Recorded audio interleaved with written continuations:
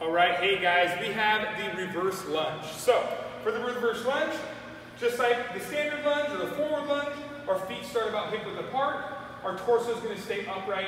I'm going to take one leg, step backwards, place the knee on the ground. I'm looking to get roughly 90 degrees at the knees, maintain the upright torso, and then drive back up. As I move through reps, I just want to kiss this knee to the floor and back up.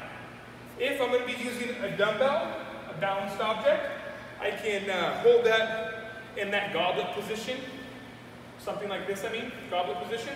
The front rack position will be longer across the body, right? And then do the same thing, kissing the back knee to the floor, like so.